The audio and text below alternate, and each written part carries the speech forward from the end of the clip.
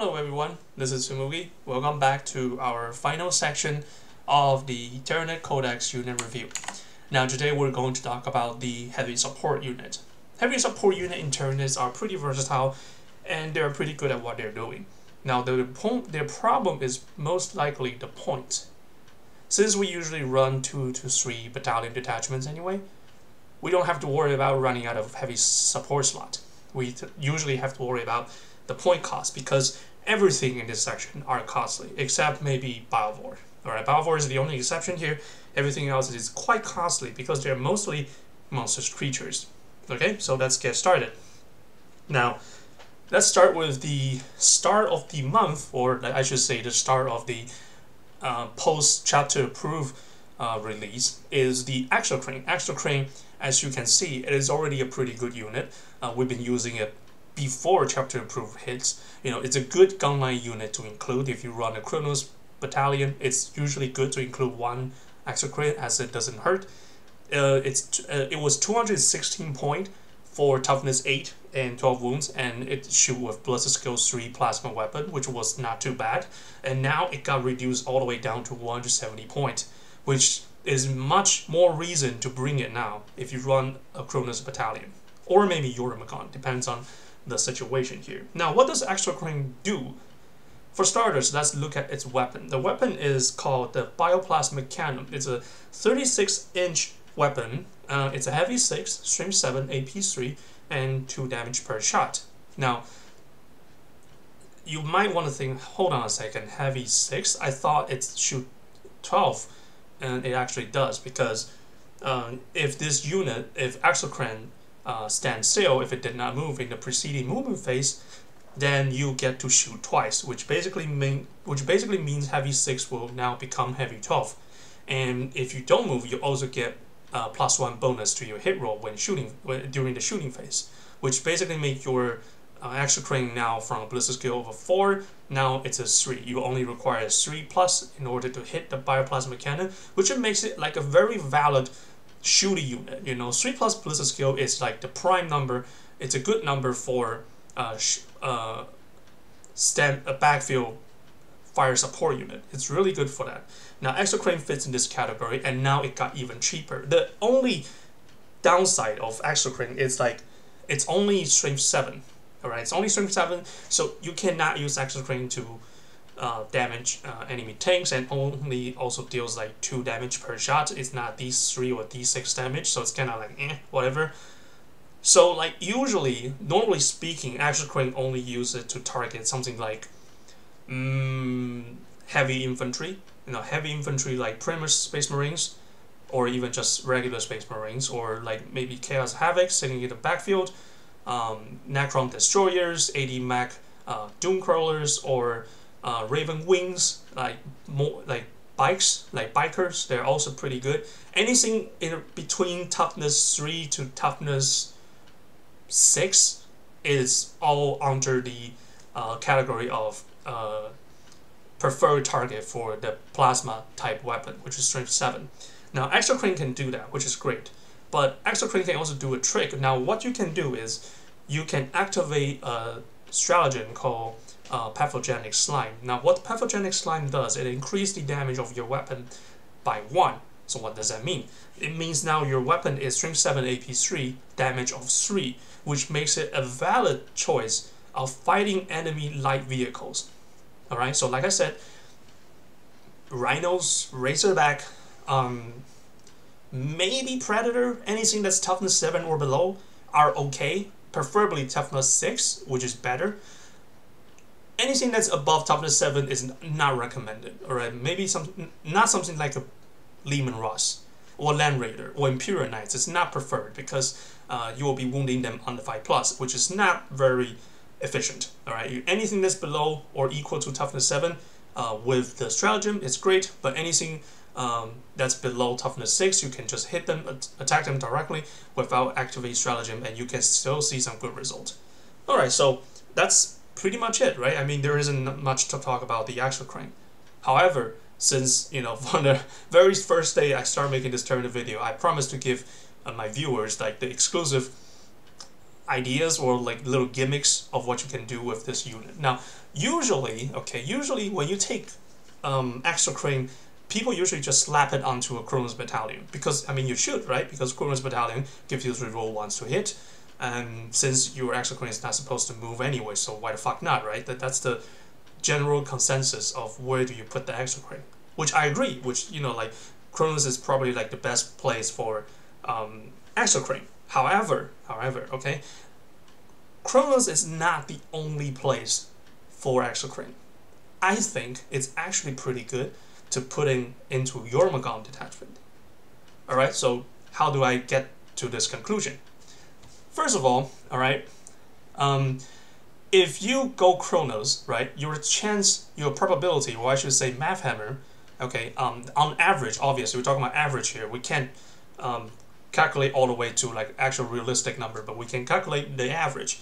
The average success rate for your plasmic weapon, if you stand still, obviously, is 66%. And like I said, if you have any ability that allows you to reroll once to hit, you add another 11%, which basically means 12 shots of the bioplasmic weapon. With Kronos reroll 1, you have 77% chance to actually land a hit, which basically means 12 shot will translate into 7.92 hits. And then if you use Kronos, it will become 9.24 hits. So it's like a little bit more than 2 hits. You know, if you don't use Kronos, it's 7.92.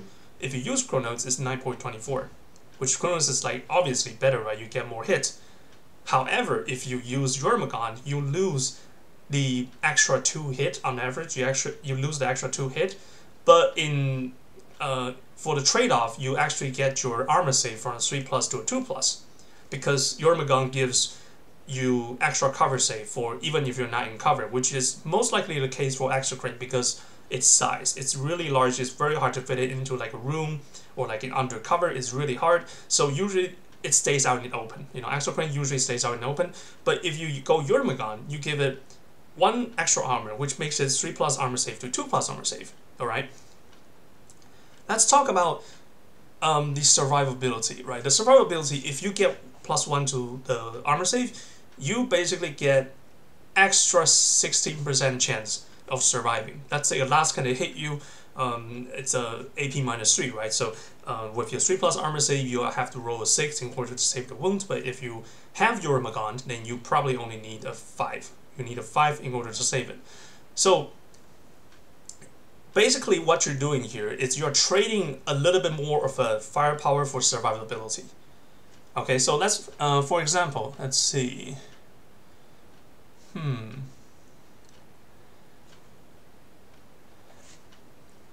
One thing about Jormungand is not just the survivability. Like I said in my last video, if you use Jormungand, you also get access to the Insidious Threat Warlord trait. Now, Insidious Threat Warlord trait allows you to ignore cover save.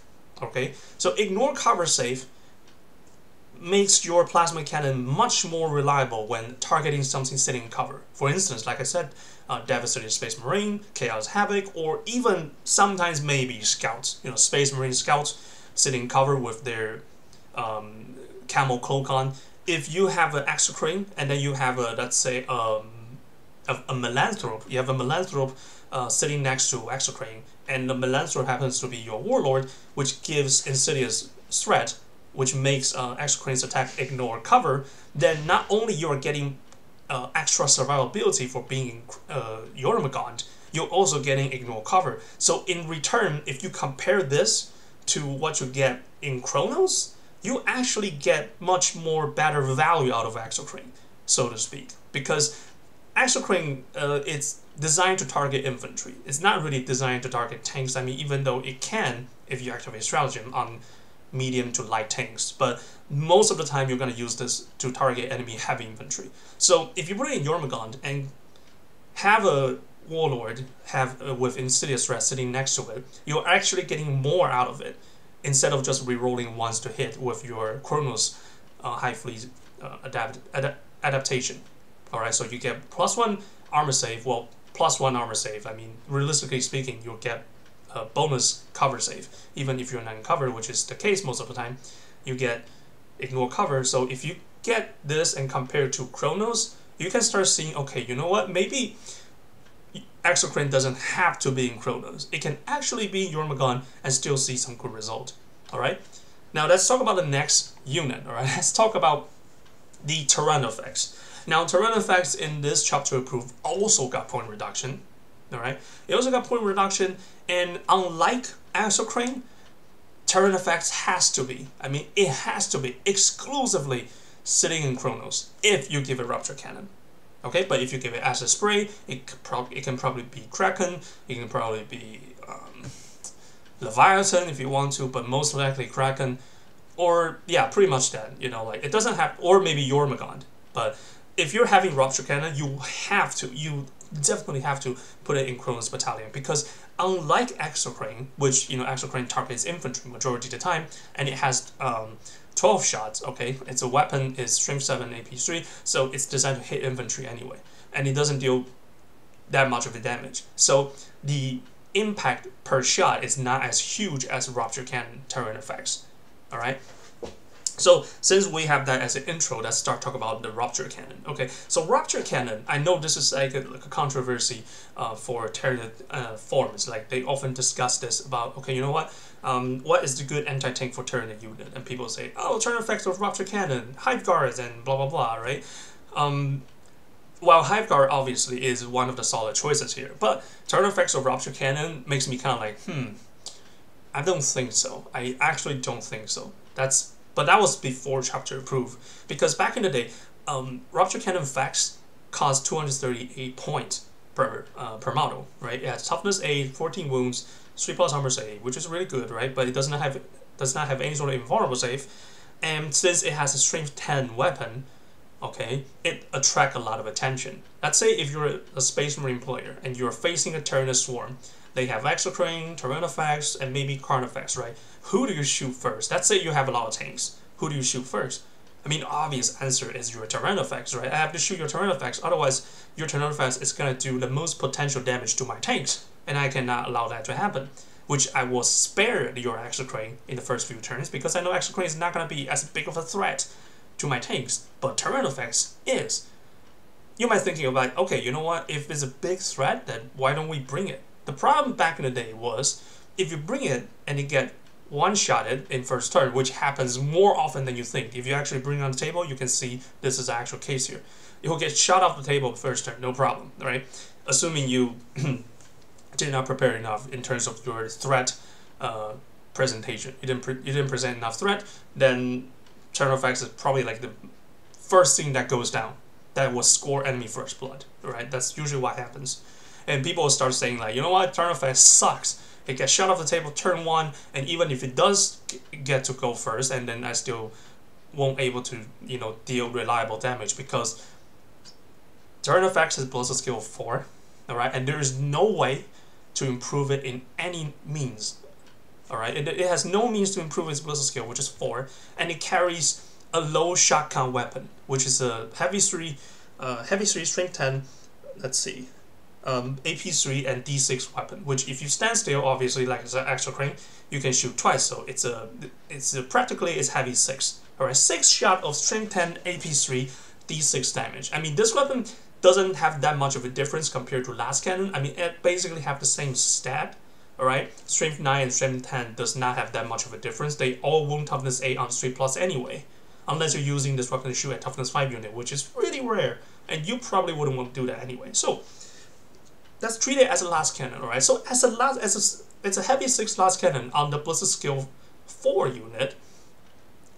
This weapon and this platform is really overcost, alright? It's heavily overcost. I mean, just look at other Imperium units, alright? Let's look at fucking Tri-Last Predator from Space Marine. Alright, Tri-Last Predator now it costs like 190 points per model, and you get 4 last cannon shots on BS3. Right, because 2 from the side and 2 from the main, so it's 4 shot of last cannon, which deals basically the same damage except one less strength, which doesn't really matter. You still wound toughness 8 and 3+. All right, same thing goes for Tyranid effects, and Predator only costs 190 point. Tyranid effects costs 238 point which is really expensive, correct? But now, alright, let's talk about now. That was before. Now that turn effects with Rupture Cannon only cost 208 points, which is roughly 200 points, but you get much more value compared to before. So with 30 point reduction, which might not seem a lot, but you have to think about like 30 point, that's 6 Hormiguns. You know, like still, it might still not sound a lot, but if you bring 2 turn effects, that's 12 Hormiguns right there, worth a point, right? Or maybe more Venom Cannon, or maybe 1 extra pair of Devourer on your Flyrants. It could be, you know, it could be that point that you're looking for if you take turn effects back in the day. Now, since it's only 200 points, does that mean it is now worth it to take turn effects as anti-tank unit? I think the answer is yes. All right, you can tell I'm a little bit conflicted here. I want to say no, but I have to say, you know what? It's actually a yes now, because 200 point. If you compare this to a Triless Predator, all right, which also got point reduction but not as huge. Triless Predator got their weapon reduced by 10 points, so now it costs 180 points for a Triless Predator, but compared to 190 before, right? And turn effects, it costs only 200-ish points, which is not really expensive. It really is not expensive at all. So now, let's talk about how do we keep turn effects alive. Let's say if I'm telling you that bring turn effects now, it's actually a valid choice, then I'm obligated to tell you then what is the best way to do turn effects justice. All right. So how many turn effects do you bring? I think this is highly dependent on your army list. Let's say if we're talking about a 2,000 point army list, which is the majority of the game being played. It's 2,000 or 70-50. Okay, depends on the situation. But let's say it's 2,000. How many turn effects do you bring in the army? I mean, obviously, thanks to rule of 3, you can only bring up to 3 anyway. So your choice is actually pretty simple, 1 or 2 or 3. I mean, that's the question here, right? So how many do you bring? I think this has to tie back to the exocrine we talked about. I think these two beasts have much deeper relationship compared to other units. Back in the day, when we talk about backfield artillery beast, usually it's 2 turn effects with 1 exocrine, which it makes sense. It makes the most sense, because if I only bring 1 turn effects, all right, let's say if I bring 1 turn effects, the enemy doesn't really have a choice. I mean, that's the only heavy long-range anti-tank weapon you have. So I have no other choice but to pour all my anti-tank firepower at you in order to eliminate you and to ease off the threat, right? So back in the day, people bring 2 turn effects, because that makes the most sense. Because if I bring 2, you probably can kill 1 and wound the other, but you won't be able to kill both at the same time, right? I mean, unless they have insane dice roll and you have insanely bad dice roll, then 2 will die. But usually they will only be able to kill 1, right? Roughly speaking, they'll only be able to kill 1, which then you will still have a turn effects at full power ready to counterattack. The fact that this will probably happen already deterred your enemy from shooting your turn effects. Maybe, maybe they will say, you know what, since I cannot eliminate both at the same time, why not just kill something else, like maybe a Flyrant with the synapse and stuff. Maybe we can do that instead of killing 1 with turn effects. That was back in the day. So what about now? Do we still bring 2? Do we still bring 2 and 1 exocrine? I think the answer to that has to based on how many hive guards you are taking. Okay, if you're bringing like 6 hive guards, I mean obviously 6 models, not 6 unit, 6 hive guards, then you probably only have to bring 1 turn effects. You probably only need to bring 1. Alright, but if you do not have hive guards for some reason, then I would recommend get 2, at least 2. Alright, don't get the 3rd, obviously. Let me correct myself. Not at least 2, just 2. If you don't have hive guards, or for some reason you don't want to bring hive guard, or you want to make like a monstrous beast theme list, you don't want any sort of like medium bugs, then don't take hive guard. Take turn effects. Take 2 of them. Alright, take 2 of them, and maybe 1 to 2 exocrine. I think 2 turn effects and 1 exocrine is the better option here. Alright, so 2 turn effects, basically you're telling your enemy, well, go ahead, pick either one, I don't care, because you cannot kill both at the same time. I mean, maybe you can, but you don't know about that. Alright, you can be very certain that you will kill at least 1, but you cannot kill both. Killing both is uncertainty, but killing 1 is definite.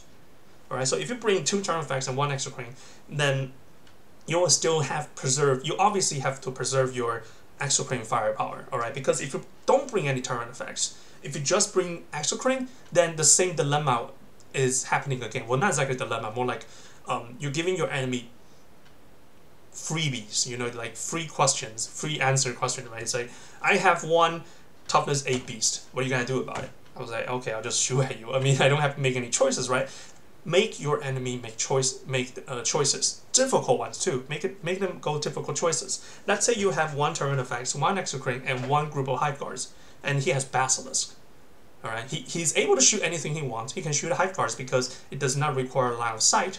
Okay, and strength 9 weapon also means it can actually reliably damage exocrine and turn effects at the same time. So you are basically giving basilisk choices, which is not a bad thing. It is not necessarily a bad thing. It's a good thing because now you're forcing your opponent to make choices, and when people make choices, they make mistakes.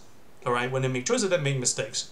Depend on the situation, depend on the battlefield, on the grander scheme of things. They might sometimes make bad choices. Now, if you don't present such dilemma for your opponents, then that will never happen. They can just easily target, such as, you know, like anyone who has like the basic knowledge of Warhammer 40k competitive, or has basic knowledge of what your army does, then you're pretty much screwed, because he knows exactly what you're planning on and what unit is the biggest threat to him. Or maybe he can just ask you, let's say, okay, what's your anti-tank weapon and what's your biggest anti-tank weapon, and you have to tell him because unit stat is open knowledge. You can't lie to him, right? You have to tell him, and then obviously you make judgment and you will just kill your turn effects. So if you bring Rupture Cannon turn effects, just bring 2, right? Don't bring just 1. If you bring only 1, you better have a backup hive guard to handle your anti-tank duty, because if you don't, then you're pretty much screwed in the long range anti-tank department. You're fucked completely, right? So if you want to bring 1 turn effects, at least have a squad of hive guard, which most people will. I mean, most people probably will. But if you don't have hive guards for some reason, then if you still want to bring turn effects, get 2. All right, get 2. Make your opponent make choices. All right, make them make mistakes. That'll be great. All right, that's Rupture Cannon, but we're not done yet. Actually, I'm gonna split this video into 2 parts. Otherwise, there's no way I'm gonna finish everything in just 1 video. It's gonna be like 2 hours straight. So let's talk about the second weapon choices for turn effects, which is Acid Spray. Now, Acid Spray is going to be super amazing because turn effects, the model itself got point reduction, which is awesome because now Acid Spray is even more competitive. Back in the day, Acid Spray is used as like anti-aircraft weapon. You'll be like, whoa, what the fuck? Like anti-aircraft? How does that work? It's a strength 7. All right. Well, if assume you didn't take degrading chart damage, it's based on your monster strength, which is strength 7 by default. Strength 7. All right. AP 1, D3 damage, and it automatically hits just like any flamer weapon. You'll be like, okay, you know what? You can burn some guardsmen. You can burn some Eldar guards, Eldar guardian, or you can burn some marine scouts. Okay, big deal, right? Big fucking deal. But that's not how you use it. That's actually not how you use it. Even though you can, it's still a valid strategy. Just slip it into like a Tyranid site and deep strike it, and then spray his guardsmen. I mean, it's still a valid strategy. That's one way to use it. I'm not saying it's wrong. I'm just saying there's actually an alternative way to use it, which is attacking aircraft. Because unlike other flamer weapon, this guy has a range of 18 inches. It's instead of 9 or 8 inches. Normal flamer weapon only has a range of 9 or 8. This guy has 18 inches. So 18 inches basically means what you can do is you can use this to deter enemy aircraft. Because let's say Eldar Flyer, right? The Crimson Hunter. The Crimson Hunter, since it's supersonic, it have to move in a straight line. So it actually has a restriction where he can move. Now, if you have a terrain effects sitting in the middle of your army, then within that 18 inches, you actually deny his, well, sort of not landing, but like his move, the end of the movement zone. You know, like the zone where the aircraft ends its movement, you're actually denying it, because if he ends the movement near your 18-inch range, what you can do is it's strength 7. Okay, strength 7, basically most flyer only have toughness of 6, so you can wound it on 3+, no problem. And since it's 2d6, it's heavy 2d6, alright? And that's assuming you moved, which you will get no penalty anyway because it's automatically hit. So it actually minimize the effect of Tyranid effects ballistic skill for 4, alright? Because it doesn't matter what ballistic skill you are, it automatically hits. You just have to roll 2d6 and see how many damage you do. So on average, you'll probably shoot 6 times, alright? You'll heavy 2d6 on average 6. And then it's a 6 shot of strength 7, AP -1. The AP is not great, but that doesn't matter because the damage is D3. D3 damage is actually devastating, and the weapon automatically hits. It cancels out anything, any sort of modifier, your -1 to hit by hard to hit, or your weird psychic ability. I don't care, it doesn't matter, right? It just automatically hits you. And it's a range of 18 inches. So there's 2 ways to do it, alright? There's 2 ways to do it. Number 1, you can just put it in the middle of your army and slowly move it forward. You can even advance this motherfucker, alright? Put it in Kraken, alright? Put it in Kraken, advance this motherfucker. Because even if you advance, well, actually no, you can't do that, I'm sorry. Brain fart, alright? I saw it as a assault weapon, it's a heavy weapon. So advancing means you cannot shoot, right? You can shoot after advancing. So maybe not Kraken, but there's like Jormungand, alright? Jormungand is probably pretty good for acid spray because you don't have to advance, you just have to move forward, and you get your bonus armor save, even if you're out in the open, and you get your devastating acid spray attack. I mean, 18 inches sounds like pretty short, but against anything that really wants to get close with you, especially enemy flyers, which they certainly will, they're trying to get close to you because normal unit cannot assault them, so they don't have to worry about your ground troops attacking their aircraft, so they have the freedom of flying all the way to your base, right? They can do drop bombs or just shoot, just angle it correctly and shoot at your character or something like that. You know, depends on the situation. But if you have a Tyranid effect in Jormungand, alright, with the acid spray, that's gonna be pretty cool. You know, that's gonna be pretty cool. And since the point reduction is on the base model, not the weapon to rupture cannon, now the Tyranid effects of acid spray only costs 170 points, which is very fair. Alright, roughly 170 points. Can't remember the actual point. I think it's 174 or something like that. Can't remember, but it's somewhere along the line with that, which is really cheap. I mean, it's very fair. Don't forget, Tyranid effects is toughness 8, and if you give it Jormungand, its armor save from 3+ will turn into a 2+, which is fantastic, right? It's awesome defensive capability. So that's pretty much it. That's pretty much it about Tyranid effects. And if you're wondering why I didn't talk about the Flesh Borer Hive, the answer is, it's not just worthy. It's just simply not worthy to talk about it. I mean, Flesh Borer Hive, I mean, I guess you could try to use it in conjunction with the stratagem, the Scorch Bug stratagem, which allows your Flesh Borer Hive to have +1 to wound roll, which is, I guess it's okay. I mean, it's a strength 5, right? It's a strength 5, so wounding anything that's toughness 8 or toughness 7, it will wound on a 5+ anyway. So if you give a Scorch Bug, it will wound on a 4+. And then since it's heavy 20, you can probably get some wounding, but it only deals 1 damage, so it's like whatever, man. It's like whatever. Like maybe if you drop it with a Tyranid sight, I mean, it's 18 inches. I mean, if this weapon is like 36 inches, I can use it as heavy bolter, then that'll be fantastic, right? But too bad it's only 18 inches. It's too short for a backfield anti-infantry weapon, but it's too weak for a close-up, deep-striking shock weapon. It's too weak for that, and it's too short for being like a backfield shoot enemy infantry weapon. It's too bad, you know. It's too bad for Flesh Borer Hive. And oh, don't forget, Tyranid effects has the Stinger Salvo, which is equivalent of the heavy bolter, but it's only 24 inches. It comes with the equipment. You have to take it. You cannot choose to not take it, which is pretty. Yeah, that's what happens. You know, you can't even choose to not take it, which adds another 8 point. If you're wondering why it's 208, not 200, it's because the 8 came from the Stinger Salvo. You know, just since you're already paying 8 points for it, just don't forget using it. Alright, don't forget to use it. Let's say you turn aside, you drop your Tyranid effects, and you just acid spray all the enemy, and then you forgot to use Stinger Salvo, which is, you know, it's pretty silly. Just remember to use it. I mean, it's only Assault 4, Strength 5 AP 1, which does not seem impressive, but it can make a difference. So that's pretty much it about the Tyranid effects. Let's move on to the next unit. Anyways, so I was talking about heavy support unit, so let's continue talk about the Biovores. Biovores, I briefly explained it back in the Zoanthrope comparison in terms of mortal wound damage, and like I said before, Biovore is great because it's able to shoot its mortal wound against unit of its choice, compared to Zoanthrope, which has to smite the closest target. But that was just talking about mortal wound comparison. Alright, that's not all of it. Biovores, alright, Biovores, it's a pretty cheap unit. I mean, it got nerfed before. Back in the day, it was like, what, 25 points per piece, which is insanely cheap, alright? But now it's 50 points per piece, which is kind of like, okay, but it's still not bad. I mean, you can still use it. It's a pretty reliable choice for brigade detachment heavy support slot because it's so cheap. It's the cheapest option actually for heavy support. Not only that, Biovore is actually pretty good to mess up your enemy's deployment, because if it knows that you're gonna drop Spore Mine in his crack in terms of his anti-deep strike zone, then you might actually get a little bit more mileage out of it, because if he's gonna spread out as much as he can in order to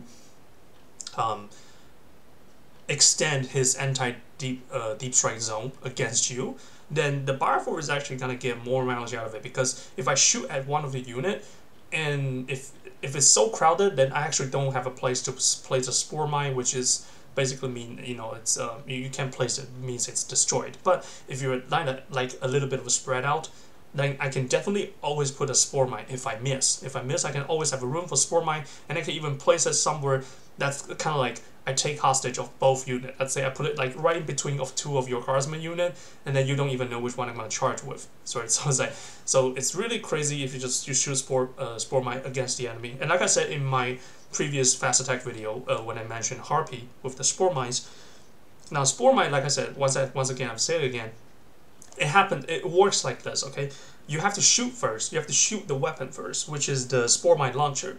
It's a 48-inch heavy one, so you can one shot per model, alright? But it's 48 inches, which is pretty long. Now you have to pass a 4+ hit roll, right? You have to pass a 4+ hit roll. Let's say if you hit, then you go down to the you resolve the effect of the Spore Mine, which, you know, you have to roll a d6, and if it's a 1, then it's a fail. If it's 2 to 5, then it's 1 mortal wound. If it's a 6, then you get d3 mortal wound, yada yada, right? But if you miss, let's say if you miss the hit roll in the 4+, let's say if you roll a 2, then what happens is you don't actually lose everything. You actually get to spawn a Spore Mine, alright? In this exception, you actually get to spawn a Spore Mine within 6 inches of the enemy model, but you have to be more than 3 inches away. So realistically speaking, if you spawn the Spore Mine next to, let's say, a very crowded guardsman squad, you actually have no place to place the Spore Mine, because you will have to place it somewhere else. Because if it's really crowded, then you have to place it some disadvantageous place in order to get to trying to charge in the same turn. But if it's really spread out, right, if you're trying to work on your anti-deep strike zone, then you can spawn it much more freely. You know, you can spawn it like literally 3 inches away from the enemy, because it says it right here. A single Spore Mine model anywhere within 6 inches of the target unit and more than 3 inches away from enemy model. Alright, and it says if the Spore Mine cannot be placed, it is destroyed. Alright, so if enemy has a very tight formation, Spore Mine is actually not that great. But enemy has a very loose formation, then Spore Mine will see some play. Alright, it's pretty good. Also, this work in your advantage. Let's say you can even do this. You can tell your enemy, telling about if you get to lose on your formation, I will get the most mileage out of my Biovore, so you better tighten them up a little bit. I mean, you can do this kind of like, I mean, this is smack talk, you don't have to actually do this, but anyone who has knowledge of this will try to tighten a little bit of their formation, which will work in your favor when you're trying to deep strike or trying to land your Tyranid side or your Moloch, you know, which will work. But I mean, this is open knowledge, you know, he has to make the decision himself whether he wants to spread his stuff apart or put them together. It's his decision. But then again, the Spore Mine is used as like a threat propaganda. It's not even going to like do as much damage. I mean, let's be realistic here. All right, one turn. I'll probably do 1 mortal wound per turn. It's not crazy. It is not like devastating. But Spore Mine. Now, since we're on the topic of the 1 mortal wound is not really that impressive. If you use it to shoot as guardsman, alright, then you're not getting the most use of this. You have to use this to shoot at something that has high toughness, high invulnerable save or armor save, alright? Anything that's really hard to kill in traditional ways, you use Baravours to slowly chip away their wounds, alright? And since if you roll a 6, you actually deal these 3 mortal wounds. So it doesn't have to always be like 1 mortal wound, alright? It can actually sometimes be maybe these 3 mortal wounds, maybe 2 or 3 mortal wounds for per spore mine. Alright, it can actually happen. Now, which target falls into the category? Obviously, Imperial Knights are in this category. It has high toughness, it has high invulnerable save, versus shooting attack, of course, not melee attack. Something like, let's say, anything that's, or maybe Guilliman. You can try to do Guilliman. Oh, but you cannot shoot at Guilliman directly, but what you can do is you shoot something around him. Let's say he is very close to like a devastator squad. You can shoot at the devastator squad, alright? Shoot at the devastator squad and then charge that spore mine into Guilliman. You can actually do something like that. The spore mine is not locked to the target you declare shooting at, alright? You can charge at any target you want later on in the charge phase, because this is spawn in the shooting phase, right? So you can spawn in the shooting phase next to Guilliman and just run into it and cause mortal wound. I mean, Guilliman only has 9 wounds. Right? I mean, sure, it can revive, it can resurrect, blah, blah, blah. But if I can deal 1 mortal wound to Guilliman for 50 points per turn, I'll gladly do so. I'll definitely gladly do so. And it's potentially doing these 3 mortal wounds. And Baravour, you usually take them on between numbers of... back in the day, people spam Baravour because it was really cheap and the mortal wound was king there. But now it's 50 points, so don't spam it anymore. Just take 3, I think. Just take 3. You either take 3 or you take nothing. Don't take like 1 Baravour model. I mean, first of all, it occupies a heavy support slot, which, like I said at the very beginning of the video, it's very competitive in terms of like fighting over a slot, because you have so many amazing things to use. Why occupying 1 single slot just for Baravour? Unless you're trying to make like a super cheap spearhead detachment for some reason, then sure, go ahead. You can probably do so like that. But unless that's the case, usually just make 3 models and consolidate them into 1 single unit, and then put them in 1 heavy support slot. You can do that. That's pretty good. You can get 3 Baravours for 150 point, which again is not too expensive. It's 48 inches. You shoot 3 times per turn. If you miss, that doesn't matter. You still spawn a spore mine, and if you hit, then you deal mortal wound. Alright, but I think the most important advice here, if I dare say, is that you have to choose the right target. Like, don't just choose a random targets. Look at that Bane Blade. I'm gonna use mortal wound to chip the Bane Blade's health away. It's just not. Sure, you can. I mean, it fits in the category of high toughness, but it doesn't have high invulnerable save. You can just use heavy venom cannon or rupture cannon, or even freaking hive guard with imperial cannon can deal with it. Use this Baravour spore mine to deal with something that your traditional weapon cannot deal with. Like I said, Tyranid effects rupture cannon. Hive guards with its parry cannon, or maybe your crushing claw. Maybe it's just not reliable against something that has high toughness, high invulnerable save, and then you just use spore mine to slowly chip its wound away. And for what? For 50 points per model. It's not too expensive, and you can just sit in the backfield, no problem. It doesn't have to move. It does not need loud sight. That's the most important part. Since it does not need loud sight, it basically means it will be pretty safe from any sort of firepower. All right, so. And it's a somewhat mortar resistant, like Imperial Guard with their mortars.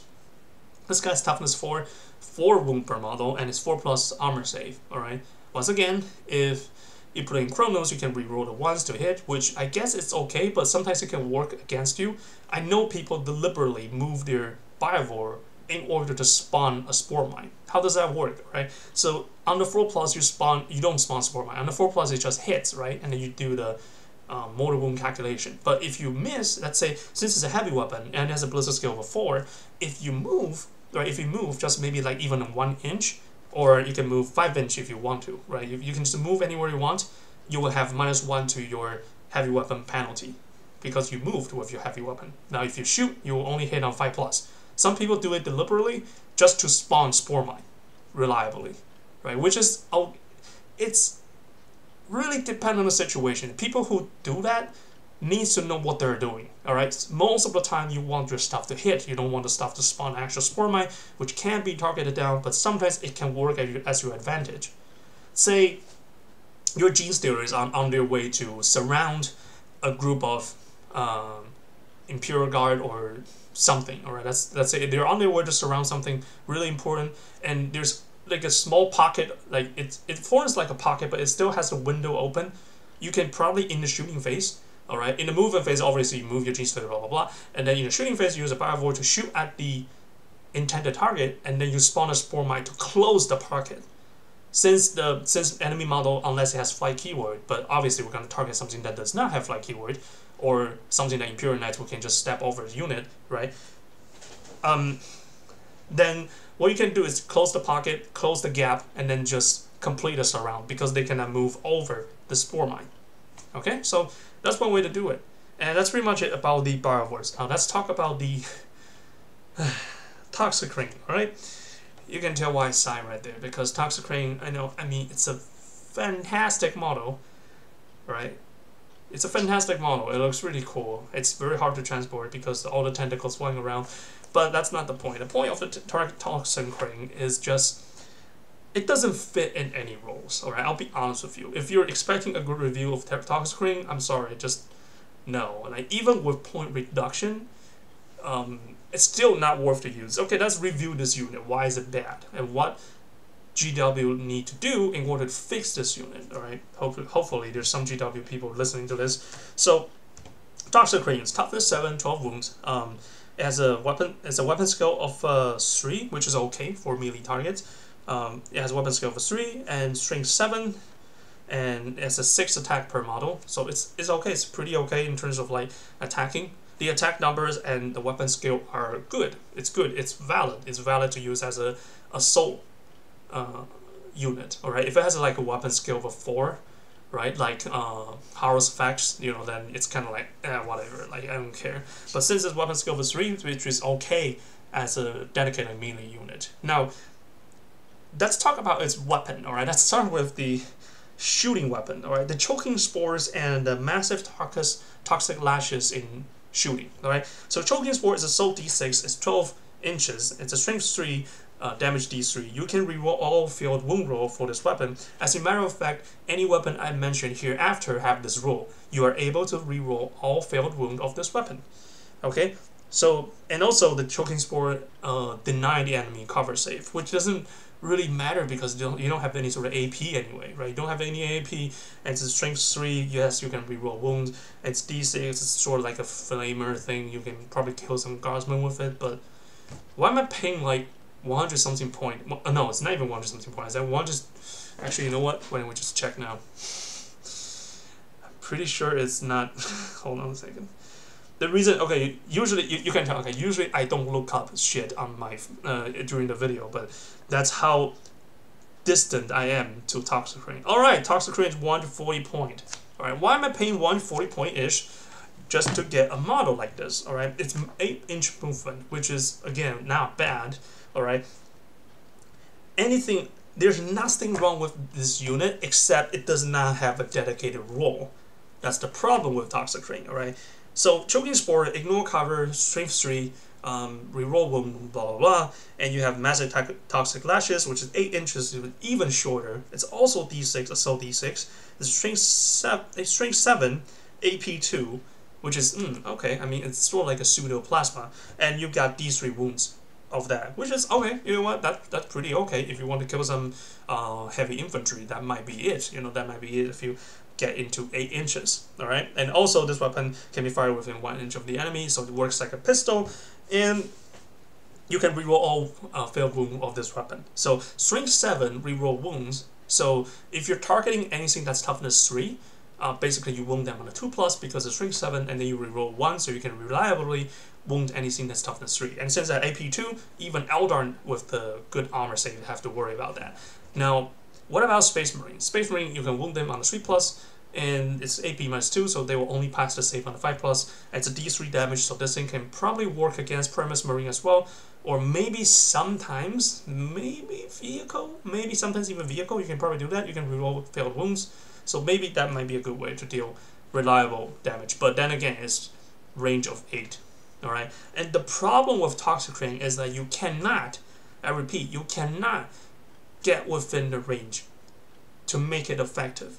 All right, since it's a Alright, let's talk about the last weapon. Okay, let's say the weapon in melee, which has the exact same profile as shooting. It's also strength 7, AP2, D3 damage. Okay, it can strike 6 times, but except it can always strike first with this weapon. So let's say you charge the enemy, and you didn't kill it, and the next turn when your opponent's turn to fight you, your Toxic Ring gets to still fight first. Alright, assuming they didn't fall back. Alright, so that's pretty much it. That's pretty much about it. Alright, and then there's 2 special rules. Alright, if you lose a wound, it kind of works like Pile Wars if you struck it in melee combat. Alright, if I lose a wound and if I roll a d6 on the 6, I get to deal a mortal wound to you. Alright, and also at the end of each fight phase, I can roll d6 within 1 inch of any enemy model. So if within 1 inch of like 6 enemy model, I get to roll 6 dice. And then if it's a 6, I get to deal 1 mortal wound, which is, I guess, it's sort of okay. And it's frenzied death throws. All right, what it means is like it will trigger on the 6 just like normal death throws, but it actually deals 3 mortal wound instead of these 3 mortal wounds when it explode. So how do I talk about this unit? All right, like I said about this unit, like now it's 140 point. Maybe it's not as bad as before. Or maybe it's not as horrible, because back in it was like, what, 157 point, right? I think something like that. I recall it's like 157 point. It's like, why do I want to bring this model? Like, anything this model can do, I can do it with a Carnifex. Alright, if I want to anti-infantry, I'll bring double sizing talons. Alright, if I want to anti-tank, I can bring Crushing Claw. Alright, and you only move 1 inch extra, you only move 1 inch faster than me. Alright, you're also toughness 7. If this model is toughness 8, then I guess it's okay, but it's toughness 7. Alright, it's toughness 7, exactly the same as Carnifex. It has more wounds, right? The armor stays exactly the same. So, yeah, like, it's basically like a glorified Carnifex that is able to reroll wounds with. It's a semi-plasma weapon. Well, not semi, well, I mean, it is a plasma weapon in shooting and assaulting. Okay, it is a semi-plasma weapon, but then again, I think this is a problem with the weapon profile. Alright, this is a problem with weapon profile. Why does Exocrine's plasma weapon work, but Toxicrane's plasma weapon doesn't work? I mean, there has to be a reason, right? Why does it not work? Why does not people take Toxicrane? I mean, if you want to talk point, I mean, Exocrine's 170 point. I'm sorry, Exocrine's 170 point, Toxicrane is only 140 point, and you get, well, not as much volume in terms of attack. I mean, Exocrine get to sit in the back and reliably deal damage on the 3+ with 12 shots per turn, but Toxicrane is not really far behind. It's not that far behind, you know, like 140 point, I get to deal not only shooting, I also in melee, I get to strike you 6 times in melee, and I also get to shoot you these 6 times in shooting phase, right? I can do all that stuff, and I can reroll all the wounds, so there's a very high chance I'll definitely wound you. And with my weapon is all AP -2, except for Choking Spore. Choking Spore does not have any sort of AP. With my weapon is usually AP2, I can reliably take your models away. So that's what Toxicrane does. I mean, that's what its role is. That's the official role, I think. That's what GW, when they make this model, they probably think about, you know what, have a monster that can reliably wound anything, will probably be pretty good. But I think the problem with Toxicrane, and the reason people don't use it, is it's because, like, we don't need more of this heavy infantry killer. Like, we honestly don't. Alright? We don't need to do that. And like I said, 40 game, Warhammer 40k is a shooting game. Alright? I'm sorry to all your melee army lovers out there, but I'm sorry, it is the fact. Shooting is much more reliable compared to assaulting. Alright? So in assault, if I want to deal with heavy infantry, I got Gene Stealers. Alright? I got Gene Stealers, I got Carnifex, I got O1 Knight, I got all this amazing stuff that's ready to deal with your heavy infantry. Alright? If I wanted to kill light vehicle, like I said, Castellan robots, Necron destroyers, why don't I just use Exocrine and High Guards? They can do the job much more better than Toxicrane. And Toxicrane has to get in range. Alright, it has to get in range to assault in order to make that happen. Which I think you'll probably know it's not going to happen. So that's the problem with Toxicrane, alright? It's a melee unit that has a plasmic type weapon. Alright, that's a plasma type weapon that can direct its damage against infantry or sometimes maybe medium vehicle, but I think overall, it's not that great. And also Toxic Ring has like one huge disadvantage, right? It's very hard to transport. Okay, you might think I'm joking because competitively speaking, like who cares about transport, man? We're talking about tabletop performance, but it also affects tabletop performance. If you think about it, in the 8th edition shooting, all right, any part of your body that is shown to your enemy's line of sight will count as being seen. Toxic Cream with all its crazy tentacles waving around, right? You might think it's a transport problem, but not only that, it's actually a shooting problem. Because when I want to shoot at your Toxic Cream, all I need to do is just see one of your tentacles, then I can shoot at you, no problem. That's one of the actual problems, because that's how the shooting works in this edition. All right, so that's it. That's it for Toxic Ring, and let's talk about the card effects. So let's move on to our final few units. We have the card effects to talk about. Now, card effects, I'm just going to talk about card effects along with Screaming Killers and Thornbacks. Now, Screaming Killer and Thornbacks, they don't really have any significant advantage over original vanilla card effects. Alright, and Screamer Killer get one extra gimmick for the morale, the enemy morale effect, and then the Thornback gets ignore cover. So that's kind of like whatever, it's not too crazy. But Screamer Killer and Thornback cannot have customized weapon choices. Otherwise, they can be okay, but too bad they are locked into certain weapon choices, so it's kind of whatever. So let's talk about just card effects, alright?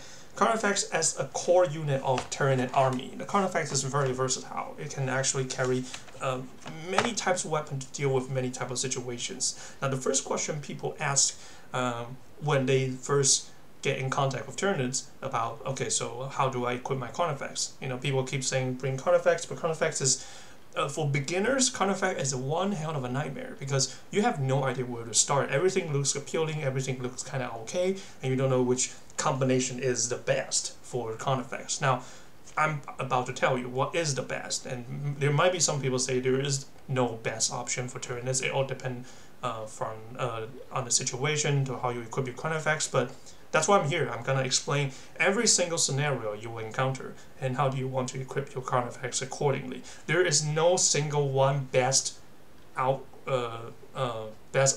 no, but there are several options you can pick from in order to maximize your effectiveness depending on where you want to position the role of the set card effects. Let's say your army is designed to sit and shoot, or maybe walk and shoot.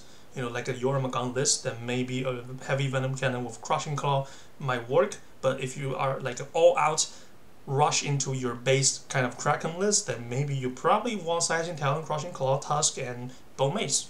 Like something like that. It really depends on the situation. So why don't we explore each variation like one by one? All right. So the first variation of the common card effects outfit is the melee card effects. And when I talk about melee, I mean like all out melee. I can deal with any sort of melee scenarios regardless of what I run into. If I run into infantry, I have Slicing Talons. If I run into tanks and monstrous creature, I have Crushing Claws. Alright, so how do I equip this? Alright, you get Tusk, alright, which is a head biomorph. You get Tusk as your head biomorph. You get Crushing Claw and Slicing Talon, okay? You get one of each. Okay, and then you get Spore Cyst. Oh, by the way, Spore Cyst is just mandatory. It doesn't matter, right? It is absolutely mandatory to get Spore Cyst. It gives you -1 to hit for that card effects for just 10 points. There's no point not to take it. It is like the cheapest option ever to get access to -1 to hit, so take it, alright? And then you get Adrenal Glands, and then the final tail option is kind of like situational. You can take it or leave it. It's all depend on you. It's Bone Mace. Bone Mace costs 2 points per piece. Maybe sometimes you're making a list and you have like maybe 2 to 8 points to spare, and then you can take extra Bone Maces on all your 3 card effects. You can probably try to do that. Now, card effects, okay, the melee card effects, what it's aimed to do, okay? When I take this setup. Okay, I have Tusk, which gives me 1 extra attack when I charge the turn. The turn I charge, I get 1 extra attack, which I certainly will if I go Kraken, because I can fall back and charge. So it doesn't matter if I lock in combat in my previous turns, I can always fall back and charge and get my bonus. Not only the Tusk bonus, but also the base bonus for charging. But when you charge with your Carnifex, you get the Living Battering Ram, which a lot of people forget when they actually charge your Carnifex, is when you charge, you roll a 4+, and the enemy suffers 1 mortal wound, which is not a lot, but 1 mortal wound is still 1 mortal wound. You still want to remember that. Alright, you want to remember to use the Immortal Battering Ram. Not only that, you also get +1 to your hit roll for the remainder of the fight phase. Do mind you that this does not apply to next turn when it's enemy's turn. Say if you charge in your turn and you get +1 to hit, and when it's enemy's turn to fight back, and I don't mean in the same turn, I mean your opponent's turn in his fight phase, when he fight back your Carnifex and your Carnifex gets to fight back, you do not get the +1 bonus because you did not charge in that phase. Okay, it's unfortunate because that's the rule is written, that's how it works. But for the phase you charge with your Carnifex, you get +1 to hit, which is awesome because Carnifex only has 4+ weapon skill. So when you charge, you get 3+ weapon skill, which makes your attack a lot more reliable. And in combination of Old One Eye, obviously, if you have Old One Eye around, you will bump the your weapon skill from maybe a 3+ to a 2+, or if you're using Crushing Claw, from a 4+ to a 3+. So it's really great. Okay, so now Carnifex. Okay, so with Crushing Claw, the intent is obvious. You use Crushing Claw to tear down the enemy tanks, and the reason why I take Talon is because some people say you might want to switch the Talon with Death Spitters. Alright, which is okay, it's not a bad choice, you can take Death Spitters, because if you are advancing, your Blizzard skill is 4, by the way. If you don't take Enhanced Sense, your Blizzard skill is a 4, and if you advance, your Blizzard skill becomes 5, so it's kind of pointless to take range weapon. There is another loadout for that, which I will get to it like later, alright? But if we're talking about like pure melee, like I don't do anything, all I do is advance and advance and advance. There's nothing that's stopping me from just keep on advancing. I don't have range weapon on me to make me worry about or make me walk into a dilemma of like, do I shoot and walk or do I advance and try to charge? You know, you don't have to run into, you don't have to make yourself into that kind of situation. Just take Crushing Claw and Sizing Talon. Alright, so if you run into enemy heavy infantry, you can still use your Sizing Talon, but do remember Sizing Talon only has a strength of 6 because it's a strength user and the Carnifex strength is only a 6, so it's strength 6, AP 3, and 3 damage, and this is exactly the reason why I said previously why Toxic Ring is not needed, because Carnifex can already do the job better, and cheaper too, right? Alright, and Bone Mace. Now Bone Mace is really optional, because Bone Mace doesn't take away your attack counts, alright? You have 4 attacks, right? 5 attack for having Tusk. Well, when you attack with your Bone Mace, it does not consume one of your attacks. It's in addition to the 5 attacks, so it's great. I mean, it's only 2 points. I mean, you know, like if you really have points to spare, just give it a Bone Mace. You know, it's strength 8. I mean, it's only AP 1, but that doesn't matter because it deals D3 damage. So it's a 1 extra hit. It's a freebie. And if you charge with in the same turn with Tusk, all right. Well, actually no. Tusk doesn't really matter. Just if you charge in the same turn, the Immortal Battering Ram will bump your weapon skill from 4+ to a 3+, and if you have a 019 next to you, and then you bump that attack from a 3+ to 2+, so your Bone Mace will hit on the 2. Alright, it's 1 extra hit, so why not? Alright, so it's like, take it if you really don't have anywhere else to spend the point, but you can choose to not take it. It's completely optional for the Bone Mace. Alright, so that's it for the meaty Carnifex. I think there isn't too much to talk about meaty Carnifex and how do you position it, how do you run it. Usually what you do is just charge forward and charge directly at the highest threat target. Like if you have enemy model that's sitting in the midfield, you know, like maybe a Bane Blade, then teach him a lesson. But obviously don't use a Carnifex to charge. Use something else to soak up the Overwatch first, and then you use your Carnifex to go in. Your Carnifex is cheap, relatively speaking, it's pretty cheap, but you don't want to use it to soak up the Overwatch. It's just not worth it. Unless, of course, you're charging into a bunch of Marines and you have Gene Stealers behind you, then obviously, by all means, use your Carnifex to charge to soak up the Bolter Overwatch. Alright, and then you use your gene status reaction. You can do that. Alright, so that's it about the mini countereffects. Let's talk about the hybrid countereffects, which I just briefly explained when I talk about the melee loadout. Now, how do you equip hybrid countereffects? You get Enhanced Sense, Crushing Claw, Spore Cyst, Adrenal Gland, alright, and then you get Death Spitters, Twin Death Spitters. Okay, now this is a bit confusing for a lot of people. Okay, it's like, oh, wait, like what does this do? Okay, but by the way, the melee countereffects loadout only costs 118 points, and it costs the exact same here. The hybrid countereffects with the Crushing Claw, Enhanced Sense, Spore Cyst, Adrenal Glands, and Death Spitter also cost 118 points. So if you magnetize your countereffects and you can play around with your list, you don't actually have to modify your list because it costs exactly the same point. You can swap them in and out and just try the effect for yourself because it costs exactly the same point. So when you're list building, this is a little bit easier for you also. Now that aside, now since the point is the same, okay, let's talk about the effect. Well, how does this hybrid countereffects work? Alright, the problem with the melee countereffects is that people complain that they don't actually get anything done before they even reach the line, and they often die halfway while walking to the enemy line and just get nothing done. So that's why people design the hybrid version of countereffects. Now, what you can do is the reason we're taking Enhanced Sense over Tusk is you can basically shoot as well as a shooty countereffects would, but you still have Crushing Claw. Let's say you take countereffects solely because you want to have the ability to, alright, if you're taking purely for anti-tank, if you're taking Crushing Claw only, like I only take countereffects because of Crushing Claw, then the hybrid build is for you. Alright, don't take the pure melee one, because the pure melee one, yes, it costs exactly the same. You get one extra attack for the Tusk, you get one extra option with your Sizing Talon, you get the Bone Mace, but you get nothing done while you're on the way there. Okay, so that's about it for the hybrid version of the countereffects. Let's move on to the final variety of it, which is the shooty countereffects. Now, it's pretty straightforward. You take anything that will benefit the most for shooting. You take Enhanced Sense, obviously. You take a Twin Death Spitter and one Heavy Venom Cannon, and you take a Spore Cyst. That's it. That's all you need to take. And all of these war gear combined, you get 119 points. Okay. The role of this countereffect is simply just stand back and shoot. Usually you put them in Chronos, but you can also put them in Yormagon if you really want to.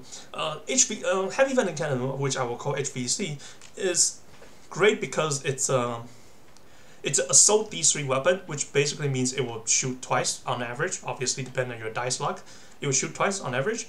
It's only 18 points, which is cheaper than Last Cannon, but it has a similar stat as Last Cannon. It's Strength 9, AP 2. I mean, it's not 3, unfortunately, but 2 is good enough. AP 2, and wait, actually, let me just double check. Yeah, it is AP 2, and it has damage of 3. So it's not damage D6, but you know what? Most of the time, I think having a solid 3 damage is much more reliable than D6 damage, because D6 damage, that means like the chance of you getting 1 or 2 is actually much, you know, it happens all the time. You might get 1 or 2, but if you get just a solid 3 damage, and since it's a assault D3 weapon, you might shoot 3 times, which is great. You know, like 3 solid damage is awesome. No, so and with the Chronos high fleet special rule, you get to reroll the ones to hit. So what you do with your shooty countereffects, just sit there and maybe have you don't need Venom Throw or Melan Throw because you have Spore Cyst yourself, and then just shoot your HVC. And if there's enemy infantry come close, then you can use a Death Spitter to deter their light infantry. Now there's another way to build this, which I call Yormagon variation. Mind you, this is still pretty much a shooty countereffects. Alright, it's still shooty countereffects, but instead of taking Death Spitter, you take Crushing Claw. And keep everything else the same. You don't need Adrenal Glands, you don't need the Tusk, you don't need anything, just Enhanced Sense, HVC, and Crushing Claw, and Spore Cyst. That's it, alright? You just replace the Death Spitter with Crushing Claw. Now, Crushing Claw actually is 2 points cheaper, so if you take this variation, it will only cost 117 points. Just like my hybrid, just like the earlier. It's the hybrid version is Crushing Claw with Death Spitter, which is 118 points. But if you take HVC with Crushing Claw, but no Adrenal Glands, it's a 117 point. Because Heavy Venom Cannon got point reduction in this chapter approved, so I think we will see more resurgence of use of HVC card effects, which if you pay attention to competitive Tyranid list, there's already people using card effects in conjunction with Jormungand, Heavy Venom Cannon, Sportsis, and just Crushing Claw and just walk and shoot. Like, this is already a thing. This is not something new that I come up with. It's already a thing. So now with the Heavy Venom Cannon got point reduction, we will see more of it. We will see a lot more people using this variation, and we will see great success.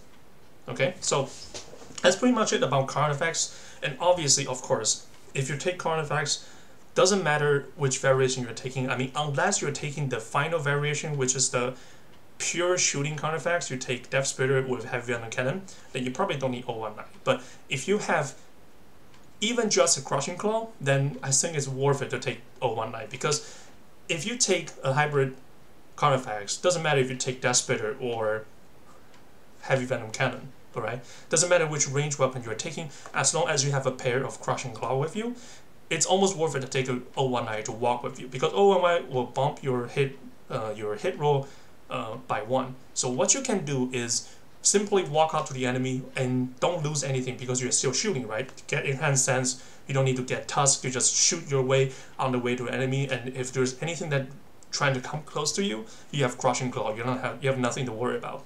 Alright, so since we finished talking about card effects, let's talk about the final section, which is Moloch, Trigon, and Trigon Prime.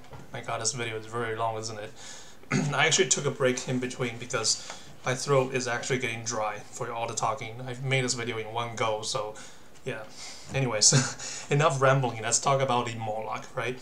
Moloch actually got the short end of the stick in this chapter approved. It didn't actually get nerfed. I mean, it didn't get any point increase, or it didn't get any sort of like stat nerf or rule nerf. It actually didn't get any of that. It's just Trigon and Trigon Prime is getting point reduction because their 3 massive sizing talent is actually getting 20 point reduction, while Moloch with its normal teeny weeny sizing talent doesn't get point reduction at all.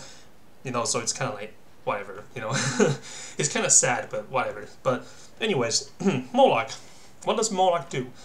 You're basically paying 104 point for a toughness 6 12 wound model that's 3+ armor save, mind you. It's 3+ armor save, which is pretty okay versus anything that's not last cannon, alright, which is pretty okay, and it can deep strike within outside 1 inches away from the enemy. Okay, so let's say if it's called a terror from the deep. Oh, actually no.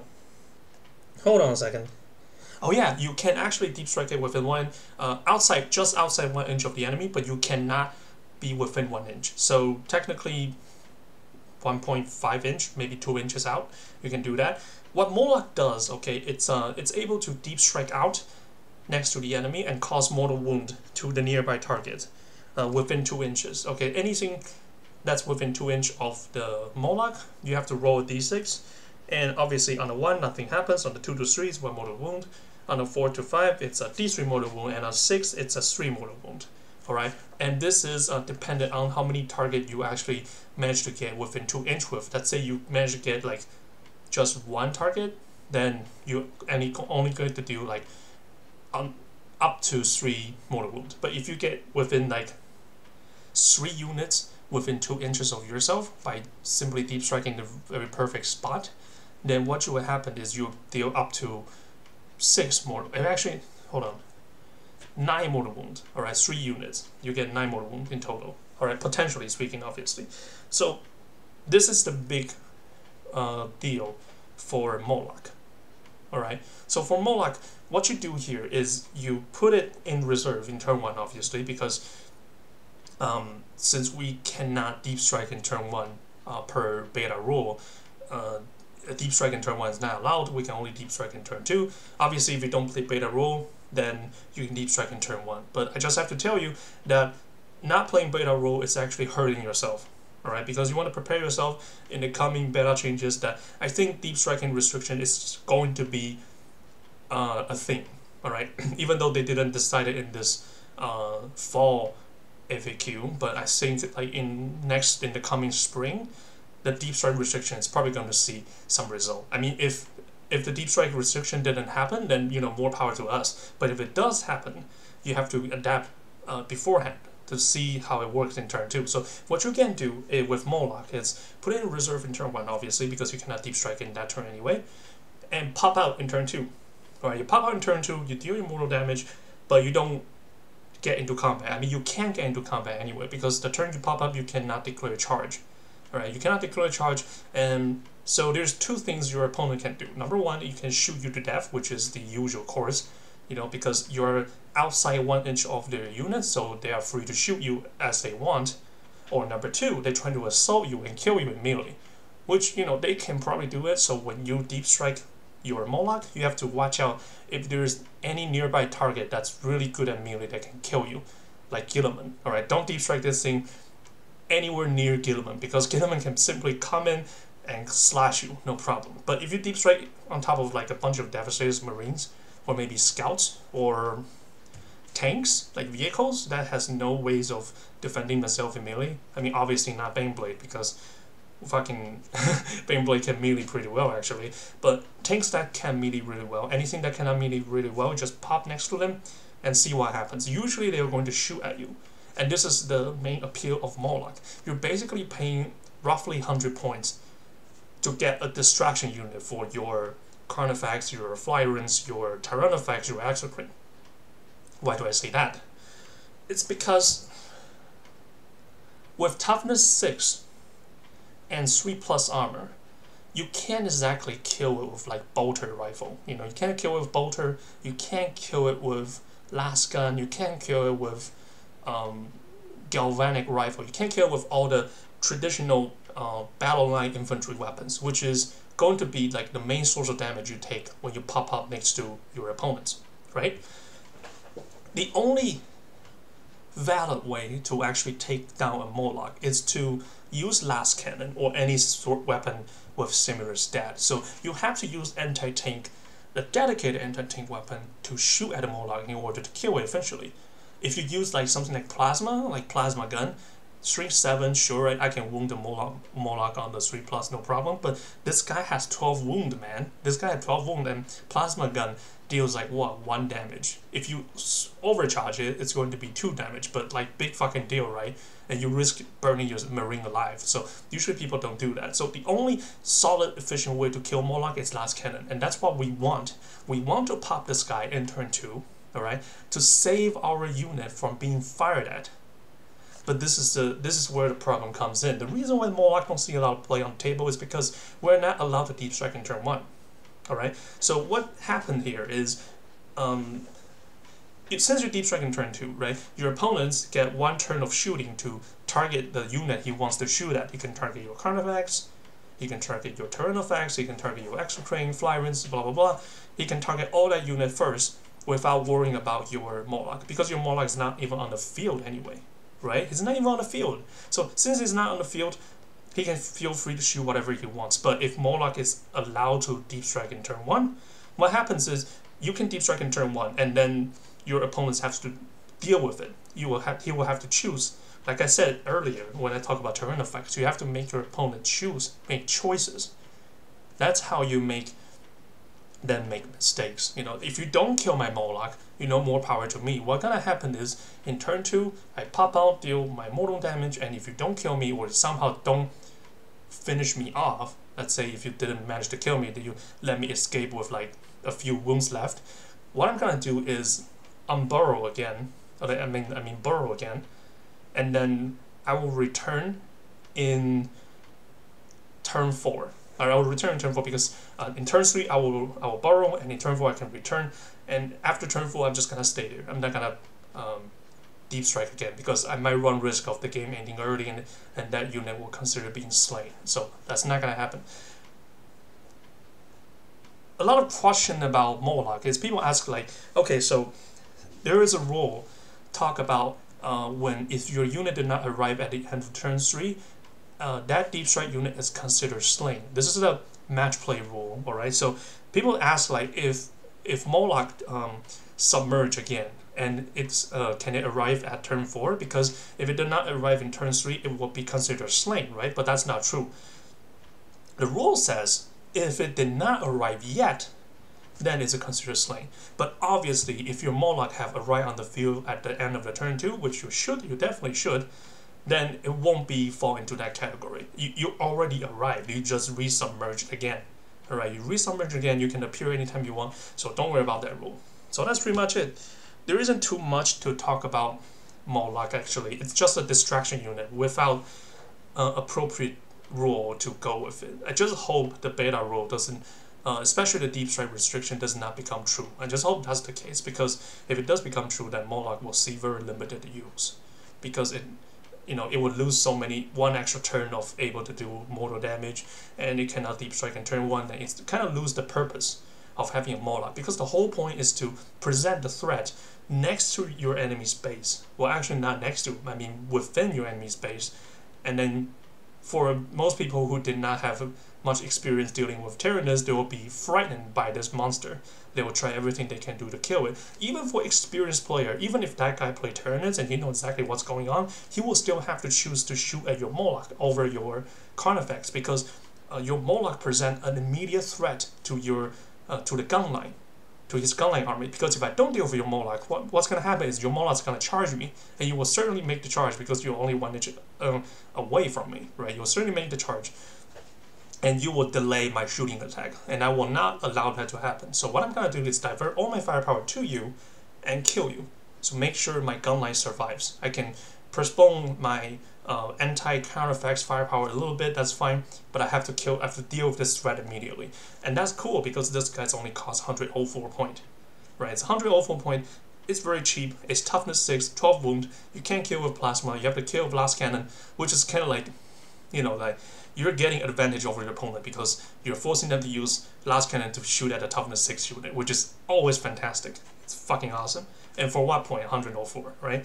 Really good, but I hope the beta rule doesn't come true, alright? So that's pretty much it about the Moloch, alright? Now, obviously, if you play Jormungand, you can use Moloch as a deep strike host, like a deep strike anchor, but I would not recommend Moloch. It's because the whole point of Moloch is able to deep strike within outside 1 inch of the enemy.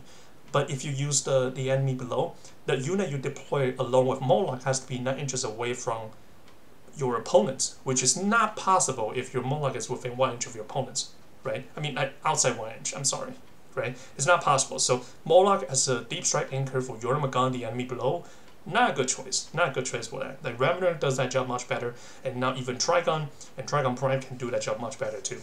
So let's move on, alright? Let's move on to the Trigons. Oh, one last thing, I'm sorry. Keep forgetting. One last thing about Moloch. Its attack capability is actually not that bad, alright? Like I said, it's actually a threat to your enemy. I mean, it's not like amazing, like it can't kill a tank, it can't kill like a vehicle, it can't do any of that, but it can, however, actually dish out some damage. Moloch has 7 attacks. I mean, of course it has only weapon skill of 4, but that doesn't really matter, isn't it? Because it has 7 attack, and it has 1 extra attack with the Sensuable Jaw, right? This Jaw attack, it's a strength 6 AP3, which again is not that impressive, D6 damage, but you can make 1 extra attack with this. 1 attack can make with this weapon, okay? Now, the other 6 attack, what you can do, the other 6 attack you can attack with your Sizing Talon, which again has no AP and only deals damage of 1, you can reroll 1 to hit, but it's strength 6 anyway. Strength 6 versus Guardsman versus Space Marine is still pretty okay. I mean, you still wound most of them on the 3+ or 2+, depending on your toughness, so it's not bad, okay? You got 6 attack on them, since you have weapon skill of 4, so on average you get 3 hits, and after wound you probably get 2 of them, and then they make their save, they probably lose 1 model, which is whatever, it doesn't matter. And you still have the jaw attack you can dish out. You have to make the jaw attack actually, by the way. So, oh, about the tail upgrade, which upgrades good, you got 3 options here, and I'll talk about it. It's actually the same with Trigon Prime, so I'm gonna talk about it here. It's Biostatic Rattle, and you got the Prehensile Pincer Tail and Toxin Spike. Alright, so you have 3 choices here. Let me explain what each choice does. Now, Biostatic Rattle is that every time you fight, you make 1 extra attack. This is 1 extra attack. It does not count towards your attack value. This is in addition to your attack. If the model suffers on a unsafe wound with this weapon, then they add 1 to morale test, which is kind of like whatever, you know, like I don't think that's gonna matter as much. I mean, add 1 morale test, you probably have to combine it with like the horror psychic power in order to make it good, you know, maybe that. But Biostatic Rattle, I mean, it's kind of like whatever, but it's AP1, just by the way. It's AP1, but you can only make 1 attack anyway, so it's not like the main weapon you can use. So what about Prehensile Pincer Tail? This is the default choice I would recommend because it's just pretty versatile. I mean, Strength 6, your Strength user, AP nothing, and D3 damage. D3 damage is not bad. I'll take D3 damage any day. Now, each you make one extra attack. This is like the pure physical attack. It does not have any sort of special attack. You just make 1 extra attack with Strength 6, AP nothing, and D3 wounds. Alright? So lastly is Toxin Spike. Now, Toxin Spike actually costs a point. Biostatic Rattle and Prehensile Pincer Tail does not cost any point, but Toxin Spike does. Toxin Spike costs 1 point, but it's 1 point. You know, like if you just 199 point, I mean 1,999 points, and then you have a 2,000 point roster, it's gonna drive you crazy. Then just take a Toxin Spike, you know, just to make it 2,000. You can probably do that. That's the only good thing about Moloch. But it's Strength 1, alright, Strength 1, but that doesn't really matter because it will wound non-vehicle on 2+, regardless of your toughness. So this can be okay, like if you're fighting something like Rave Guard, Rave Lord, Rave Knights, or probably not Imperial Knights, yeah, probably not. Magnus the Red, Mortarion, or Gilliman, you know, anything that has like monstrous creature with high toughness, anything that has high toughness but not a vehicle. But Toxin Spike can be okay, can be actually okay. It will always wound on 2+, but once again, it only deals D3 damage, and you can only attack with this weapon once per turn. It's only it's a one-shot thing. Alright, so yeah, that's pretty much it about the tail weapon upgrade for Moloch, Toxin, Trigon, and Trigon Prime. So let's talk about Trigon and Trigon Prime. Actually, let me talk about these two units together because they're actually the same unit anyway. The only difference here is one provides synapse and also is a character and have a slightly better shooting weapon, and that's about it. That's the only difference here. So Trigon, alright, all the other stats similar. It's still toughness 6, and it's a 12 wound model. Alright, it's 3+ armor save, it's a 6 attack, so it's pretty much the same here with the Moloch. But the difference is they are Strength 7, which is make them a little bit more okay when compared to fighting vehicles. If you're fighting light vehicles, Strength 7 is actually pretty competent when fighting those targets. Now, let's talk about, and also they have weapon skill of a 3 instead of a 4 like Moloch, so they're actually good melee combatant. You can actually use them you can use them as not just a transport, they have their combat capability as well. And since they got point reduction, Trigon now only costs 149 points, which is very, very valuable right now. It's much cheaper than before because this is the only way other than Tyranid to carry a troop choice and to deep strike with them. Like Trigon Prime is your only other option here. Otherwise, you want to have to take a Tyranid, which it's now only 100 points, which is much cheaper now. But Trigon has its benefit. Okay, Trigon Prime even more so because it has synapse. It provides synapse for the Termagon Bomb, which I talked about before. Also, since it has synapse, it also has the Shadow in the Warp, which can really fuck up the enemy Psyker because you can deep strike within 9 inches of them, and the Shadow of the Warp effect, I think it's 18 inches, I believe. I'm pretty sure it's 18 inches. Yeah, 18 inches. They have to subtract 1 from their psychic test, and if you have a Chronos Trigon Prime, deep striking a group of like devil guns, yeah, you can really fuck up them a little bit further. And also, since Trigon Prime is a character, you can actually give it a relic. But usually that doesn't happen. You probably don't want to give it a relic. It's a character, but it has a 12 wound, so you can still shoot it over the other models, so it doesn't really matter. The character status doesn't save it from being shot at, but it's worth mentioning. It's a character. You can carry a relic if you want, or even make it into a warlord if you really want to. Alright, so let's go back to the Trigon, Trigon and Trigon Prime. So let's talk about your weapon, alright? So except Tails, like I already explained what Tails does. They have the exact same armament here. They have the same choices, Biostatic Rattle, Prehensile Pincer Tail, and Toxin Spike. It's the exact same here. The only difference here is they have massive sizing talents. Not sizing talent, like massive sizing talent, alright? These stuff are badass. It's because it's Strength User, which according to them is Strength 7, AP 3, and D6 damage, which is pretty solid when fighting light vehicles, like I said, like Predators, Castle and Robots, Necron Destroyers, 80 Mech with their Doom Crawlers, and Space Marine with their Rhino, Razorback, some stuff like that. Or maybe Basilisk, which is toughness 6. Anything that has toughness 6 and toughness 7 is your prime target here. But if it's toughness 8, then it's not that great. Like, don't use this to attack anything that's higher toughness than 7. Alright, 7 or below is great. Anything more than 7, don't use it. Don't use it to attack. It's not as efficient. But as like a pinch moment, then probably you can do that. But normal time, you don't want to use that. Alright, so Massive Sizing Talon, since you comes with 3 pairs, but you only get 1 extra attack. This is confirmed in the FAQ on GW. You can read it if you want to. They have 3 pair of Massive Sizing Talon, but the extra attack only is given once, which is also the reason why they reduced the point from 60 point to 40, because we're basically paying 1 extra pair of Sizing Talon without getting the benefit of it. So they kind of balance it out as it should be, right? So with this kind of weapon, reroll 1, and you have 6 attacks. You have 6 attacks with weapon skill of the 3, strength 7, AP 3, d6 damage. Not bad at all. So don't treat Trigon as like a fire and forget transport. It's like, oh, I'm gonna use Trigon to transport my stuff and that's about it.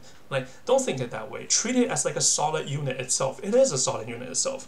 Its movement is like actually 9 inches per turn. It's like after you transport whatever you're transporting, or maybe don't even transport anything, just pop it, or maybe even walk all the way with the Kraken High Fleet. You can probably do that, but I wouldn't recommend it. Like, most of the time you just want to use it as a transport, but don't forget it actually have an anti-vehicle, well, medium and light vehicle capability. Alright, so let's see. That's pretty much about it. So let's talk about its transport capacity. It can carry a squad of troop unit. Since the troops, so we don't actually, hold on. Yeah, it can carry a troop. So like the good old Termagon bomb, we already talked about that already. So it's like 30 Termagon with Devourer, just pop with Trigon Prime, which provides synapse, and then just shoot away with 90 shot, and you pop single-minded annihilation, which make it into like 180 shots. So it's like, okay, which is really good, right? Now, not only Termagon, you can actually use it on Gene Stealers. You can use it on Gene Stealer as well, but like I said in my Gene Stealer video, usually you want to use like the 1-turn charge thing. With the Swarmlord, you probably don't want to use a Trigon to deep strike them, because now deep strike only happens in turn 2, so it's not as efficient. So maybe not Gene Stealers, certainly not Hormigons either. Alright, and definitely not Ripper Swarms, because Ripper Swarm can already deep strike themselves. They don't need the help of Trigon, so they only leave us with one choice. Warriors. Yeah, that's right, you heard me correctly, the Warriors. Now, since the Warriors, alright, I still think that the only best way to play Warrior is to walk and shoot with their Sizing Talon, which is free, and then take Death Spitter and Venom Cannon and just walk and shoot. That's probably the best way. But if you really want to try something new, Trigon with a group of Warrior. It doesn't have to be a lot. It doesn't have to be like 9 models per unit, which, I mean, you can if you want to, but it doesn't have to, right? And you don't have to take Trigon Prime. You can just take Trigon, because Warrior provides synapse themselves already. So you do that, drop the Warriors, and then just shoot with your Devourer, or just attempt to assault in the same turn. Maybe you can use that as a Behemoth, because you can reroll the charge distance, which, when you're gambling whether you will be able to charge on the second turn, then that will be pretty important. That's probably the only way to make Warrior viable, with Bone Sword and Sizing Talon, and maybe Adrenal Gland. Obviously Adrenal Glands, because you can improve their odd for advancing in the turn they deep strike. Alright, so let's talk about more specific scenario. Let's talk about Jormungand. Alright, Jormungand, this is where the fun is. I think this is the most essential part about Trigon. Alright, so now that Trigon and Trigon Prime got point reduction, with Jormungand, the enemy below, Trigon become much more interesting, because not only they can carry a troop choice, they can actually use as like a beacon with the enemy below, which you can carry any infantry. Alright, so what does that mean? The whole book, right? The whole book here, I hope that doesn't infringe the GW legal issues, whatever, but the whole book, right? You can take it and just browse the whole infantry units and see what unit is great. And I'll just tell you, Pyrovores is infantry. You can use the enemy below. You can deep strike it with Trigon Prime or Trigon, alright, along with a squad of maybe Gene Stealers or Termagants. Alright, you can do that. It's optional. You don't have to carry a troop, but you can use Trigon as a proxy for your deep strike the enemy below. Alright, you can use Paravor. Zoanthrope is not a bad choice too. Like I said, you can mitigate the whole smite the closest target with the deep strike, right? Zoanthrope is not bad. Tyrant Guard is not bad too with Crushing Claw if you really want to. Tyrant Guard is not bad. You can probably bring like a unit of 3 warriors as a troop choice with just nothing but Sighting Talon just to provide the synapse, or you can save that point and then just pay for the Trigon Prime if you want to. And Shock Cannon Hive Tyrants. I'm sorry, brain fart. Shock Cannon Hive Guards, right? So what you can do is you drop like a unit of 10 Termagants if you want to. This is optional, but I would suggest you drop a 10 Termagon just to screen a little bit, and then you have Shock Cannon Hive Guards, and you just shoot at the enemy vehicle, especially in Pure Knights. Like I said in my Elite video, you can use that strategy just to shoot and bypass the invulnerable save, because the damage deal with Shock Cannon is Mortal Wound if you roll a 4+2 wound, right? So that's great. So that's Trigon with Jormungand combination. Obviously there's more. You can dig in more in the codex and see what is the better combination. You can tell me in the comments as well. But so far I find like the best Trigon combination so far is, I still think, is the Termagon Bomb with the enemy below, and then you bring like a Neurothrope, because Neurothrope is also infantry. You just spend 1 CP for Neurothrope, or you can bring Zoanthrope if you want to pay more point for it, but usually just Neurothrope. Alright, so if you take Neurothrope with you, you don't have to take Trigon Prime because you already have Synapse. Alright, so when you pick whether you want to take Trigon or Trigon Prime, just think about whether you need Synapse or not. Let's say if you're using enemy below to take Paravors, you probably don't need Trigon Prime, you know, or even Trigon at all. You can just take Ravener because Paravor does not need Synapse. Their instinct behavior does not influence their performance because their weapon automatically hits, right? And they only have 3 model per unit, so they don't have the morale test problem anyway. So yeah, and anyway, that's pretty much it about the heavy support of the Tyranid. In next video, I will do a recap of all the previous unit. I talked about like post chapter approved, you know, like the elite troop choices and HQ things that got updated. I'll talk about them again, like a complete video of it, like a small video bit, and then I will also include the Tyrannocyte, basically the drop pod for Tyranids, as well as the Sporocist into one video. So that's it. That's pretty much it about the heavy support of Tyranids. I know this has been a very long video and I'm pretty much exhausted. So if I say anything wrong, if I stutter, just please, I'm sorry. I tried my best. But anyways, I love Tyranids. If you guys got any questions or any suggestions you want me to adjust in my video, or you have any problem with the content I provide, feel free to write comments. I don't care. Like, just let me know anything you need. Like, give me any sort of like ideas for videos, because I'm slowly running out of ideas. After I finish talking about Codex, I'm probably gonna talk about chapter approved changes and maybe some deployment tricks for Tyranids and maybe Hive Fleet, but there isn't really much to talk about with Hive Fleet anyway, because it's pretty obvious and you can probably finish the whole video within just 5 minutes, right? So that's pretty much it. I'm slowly running out of content to write. If you want to know more than just like Tyranids, I also like check out the bags. I also play all these other races. You probably can't see it from here, but it's 80 Mac, Space Marine, Blood Angels, Death Guard, Imperial Knights, and Tau. You know, I know all these factions. I don't have models for all of them. I have some models for them, but not all of them. And if you guys have any questions where you want to know more factions, let's say you want me to talk about Death Guard, or you want to talk about 80 Mac, which I really want to because 80 Mac is really interesting, let me know, alright? Let me know if you guys need anything. I'll try my best. I love Warhammer, and that's it. That's pretty much it for the video, and I hope you guys have a good day, and I'll see you guys later. Goodbye.